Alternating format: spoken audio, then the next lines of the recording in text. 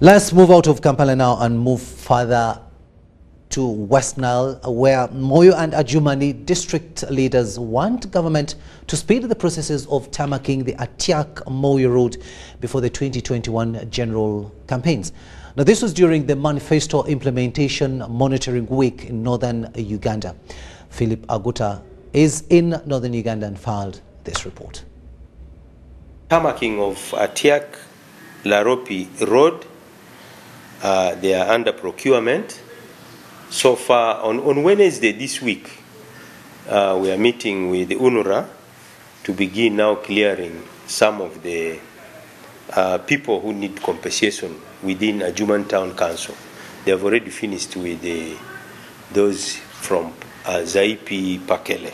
The leaders demand water for production to support small-scale irrigation schemes, piped water in town council's extension of electricity to all sub-counties and an industrial park. We also want to see the water connection project, water connection from the Nile. And I am happy design stages, visibility studies are all going on. The desire for a bridge on River Nile, that has not been in the manifesto, but I want to bring it because it is one of the aspirations of the people. The district officials, however, say they are on the right track in the manifesto implementation with over 80% performance. This one covers all the some delivery areas at 80%. And in terms of 80%, and when you compute it in terms of poverty reduction, we came from 58% to now 42%.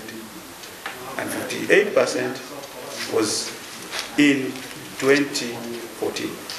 And now you can see where the district has reached in the recent assessment to 42%.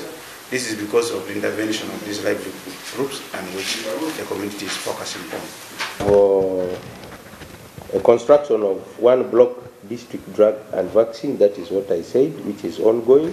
We have a construction of one block of 3 classrooms and 3 blocks of 5 stands drainable latrines in Ona Primary School. I went last week. It is actually completed now, and that is something that we are happy about. We have construction of 2 block semi-detached staff houses for 4 teachers with a kitchen and 2 stands drainable latrine with a 5,000-liter capacity stainless tank for Atyak Primary School. It is now at procurement stage. In an ongoing manifesto implementation monitoring week in the north, the director of the unit from Office of the President says Moyo and Adjumani have delivered above the average. And we are here to appreciate how the implementation is being done on the ground.